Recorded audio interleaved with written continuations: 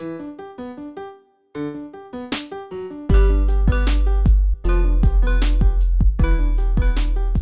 everybody, welcome to a very special edition of Young Bucks. Today we're going to be looking at two of my favorite topics in the whole wide world, football and finance. So this is from the hit HBO documentary series called Hard Knocks. They follow NFL teams all around. This year they're following the Cleveland Browns, who were 0-16 last year. So this is the first episode. It aired earlier this week, and we get a little bit of a financial lesson from Carl Nassib, one of the defensive ends on the team. So let's listen to what he has to say, see what's good, see what's bad, see what needs some criticism, and go from there.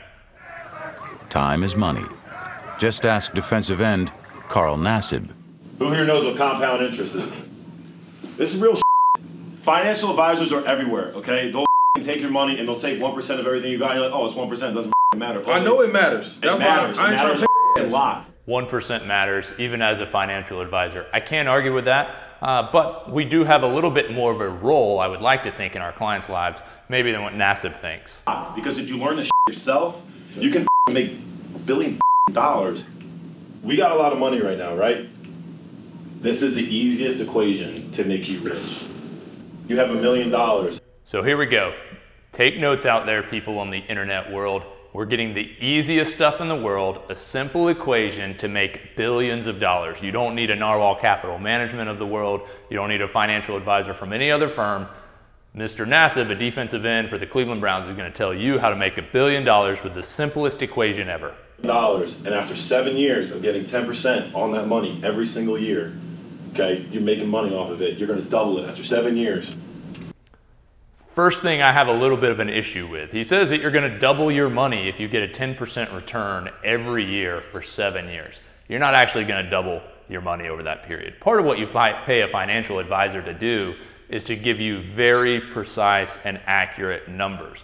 There's a difference between having 94.8% as a return over a 7-year period and having a 100% return, which would be a double of your money over a 7-year period.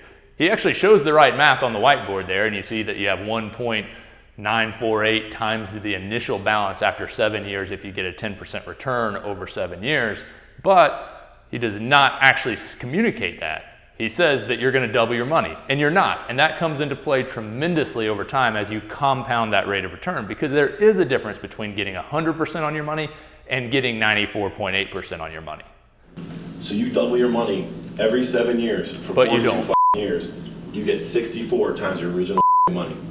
You don't actually. Even by his own math, if you're getting 10% compounded over time, you're not going to get 64 times your money over the course of 42 years. You're actually going to get a little bit more than 54 times your money. Now, that's still a great number. Everybody would love to take $1 million and turn it into $54 million, but that $54 million is not the same as $64 million. So something to be mindful of is there's a little bit of a challenge with math here. So all you have to do is get 10% times what you're getting every year over and over and over. And that sounds really great. That sounds really easy.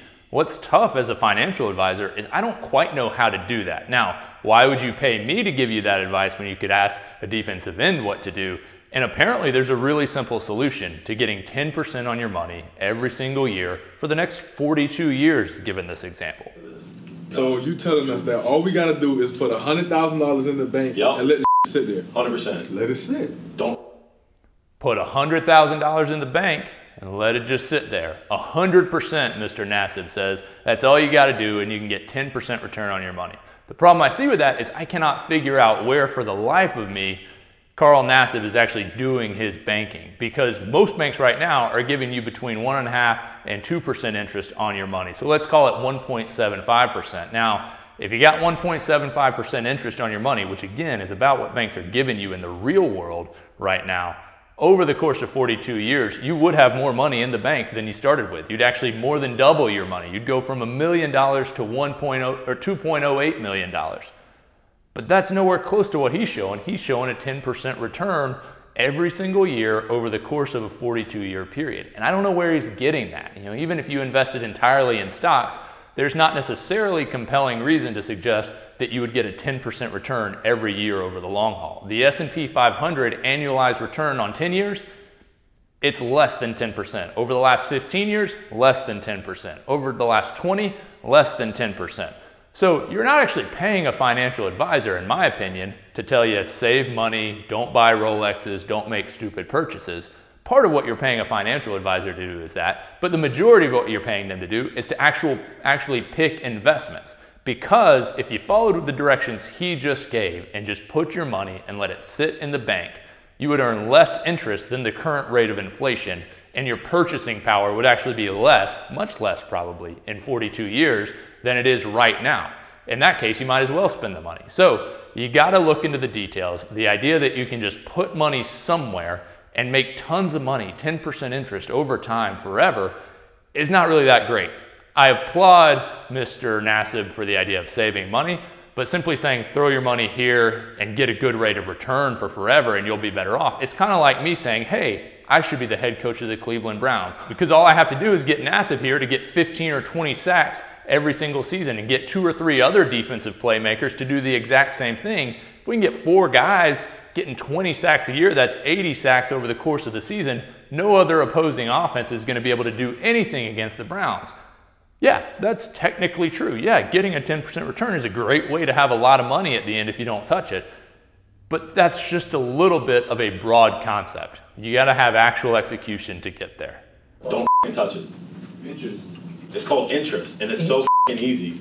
Interest. It's so easy.